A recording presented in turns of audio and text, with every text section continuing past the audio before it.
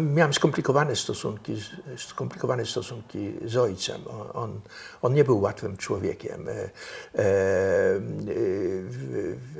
Te stosunki rodzinne nie układały się zawsze dobrze, ale byłem zawsze pełen admiracji i podziwu dla niego za jego rozdział wojenny, za to, że on walczył, że on będąc w getcie walczył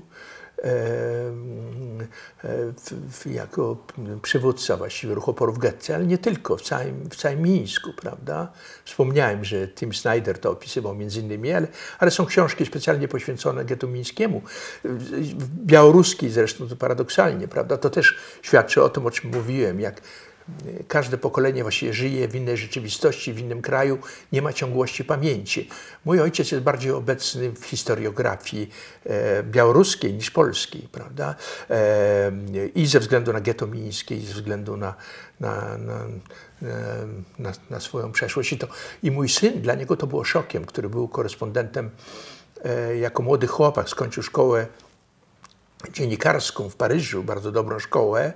I żeby nie iść do wojska, pojechał do Moskwy i kierował takimi studiami dziennikarskimi frankojęzycznymi na Uniwersytecie Łomonosowa, Moskiewskim Uniwersytecie. I później, po tych 2 latach, kiedy skończył się termin służby wojskowej, on został i był korespondentem takim nie bez pełnego statusu, jeszcze Figaro, takiej konserwatywnej gazety francuskiej. I on był zaszokowany, jak będą w Moskwie. On pojechał między innymi do Mińska, już po zapoznaniu się książki ojca o getcie mińskim, o partyzanckim oddziale. Po angielsku ona się ukazała, on to czytał po angielsku. Był pod silnym wrażeniem i w Mińsku on był zaszokowany, jak widział, ile śladów po ojcu zostało. W rozmowach z ludźmi było masę jeszcze ludzi wówczas, którzy go pamiętali, którzy go znali. I że nawet w archiwach, niewiele przed tym, jeden historyk mi powiedział, znikło całe dossier dotyczące mojego ojca, znikło z archiwum mińskiego oficjalnego. Nie wiem, czy to jest prawda. Na pewno to musiało być prawdą. Być może zostało gdzie indziej przeniesione, restytuowane, ale w każdym razie ojciec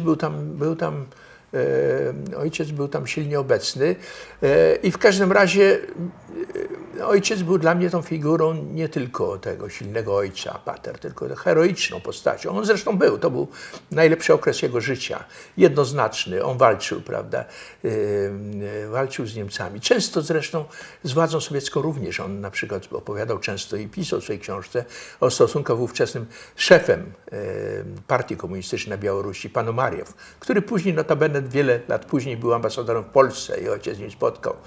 I bardzo wrogie stosunki, jakie on miał wobec ojca, i to zagrażało jego bezpieczeństwu ojca, więc to był jeden z powodów, dla których on postanowił szybko wyjechać do Polski i zdobył to zaproszenie, prawda, z Polski. W każdym razie dla mnie problem, że tak powiem, niepoddawania się, konfrontowania, jakiekolwiek próby upokarzania mnie, czy pozbawiania mnie, że tak powiem, godności, prawda, to natychmiast się spotykało z moją reakcją, z moją agresją, nawet w sytuacji mojej oczywistej słabości. Ja pamiętam,